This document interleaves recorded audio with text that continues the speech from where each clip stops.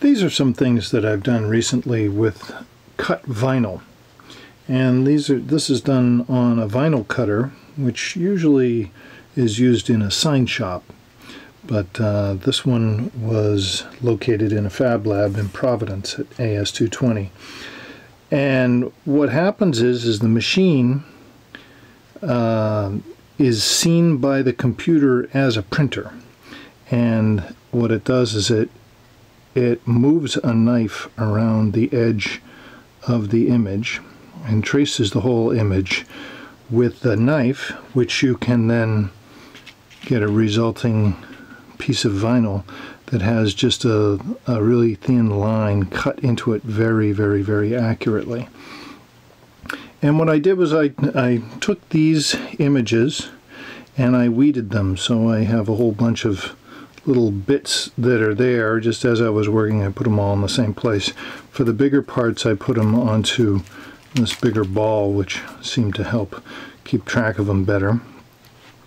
And then I also noticed that on this red vinyl, the knife didn't quite cut all the way through, so it didn't work to weed them properly. So these ones won't get weeded.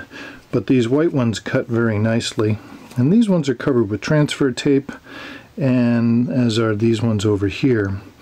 Originally, this was designed to be used as this one is here, as a circuit board resist. And so there are little bridges on parts of the image and not in other parts of the image. I thought it would be handy to hold on to some of those to hold on to some little squares that would be able to be used as bridges. So I have something of a collection of these. The little squares didn't work out so good, but the longer strips, what I could do with those is trim those and put them into place and put them on the image before it gets etched. When cutting this, basically you just put the sheet of material into the machine and you tell it to print, and it cuts a whole sheet of them, or it cuts just one of them, whichever you've got it set up to do. And then put them onto the copper clad board. This here is copper clad board here. This is double-sided. It also comes, as this one here did, as single-sided.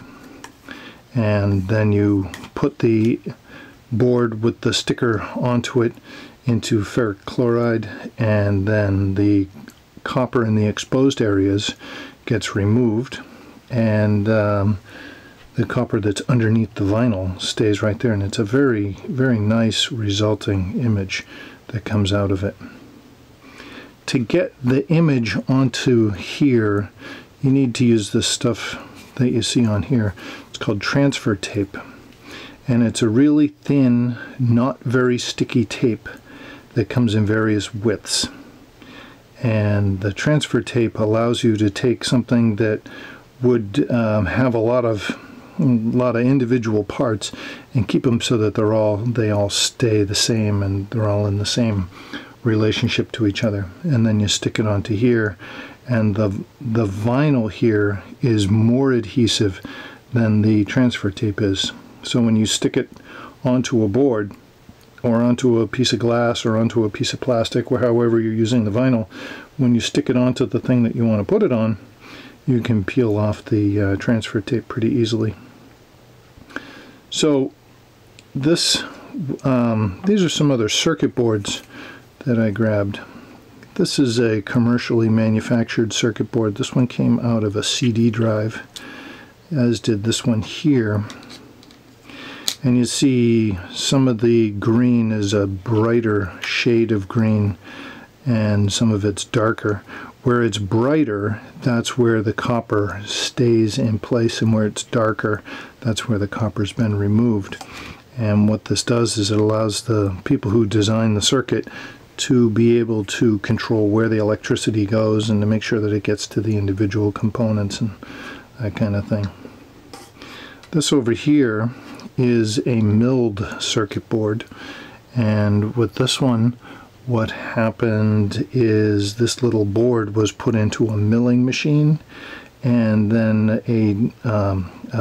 milling bit was moved around it, and it mechanically removed the copper layer. So there's a raised layer that has the copper that's higher, and then the areas that is not covered with copper is actually that whole layer is removed. This one here is a circuit board that I made a while ago to be an audio amplifier, and it uses the same technique as this one, with the vinyl being used as a resist.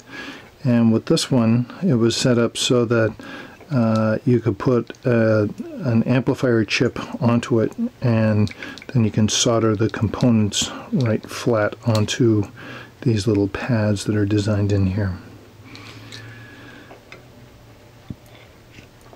So if you want to try working with vinyl and vinyl cutters, you might be able to buy a vinyl cutter anywhere from a few $100s to a few $1,000s, or you can see if you can find a local sign shop that will take your image and cut it for you, or you can see if there's a space or a fab lab or something where they can cut your image, or they can show you how to cut your own image. And I think the vinyl cutter is a pretty exciting tool and pretty neat, and I would encourage you to try it out and see what you can do.